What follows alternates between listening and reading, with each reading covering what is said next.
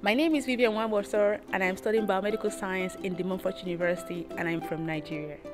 All my life I've been attracted to physiology, something that has to do with more of biology than maybe physics, Michael Faraday and electricity. So I loved biology a lot, so that's why I chose that course. So I've studied chemistry for the biosciences, microbiology, physiology and anatomy, professional skills, disease and processes, genetics and genomics. But my favorite just has to be diagnostic techniques and physiology and anatomy.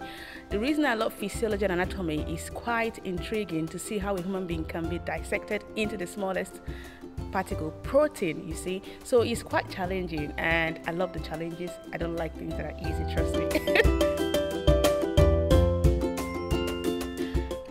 So I also love DMU because the lecturers here have active researching skills. So we have research labs whereby even if you don't want to end up in the hospital as a diagnosis or diagnostic scientist or biomedical scientist, you can end up in research and you will get all the help that you need. My course is a 3-year course with an optional sandwich year which I have taken up called a placement year at the Leicester Royal Infirmary Blood Transfusion Department. Presently, I am seeing the practical aspect of it, and the practical aspect of it will help me understand the theoretical aspect of it when I come back in DMU this October.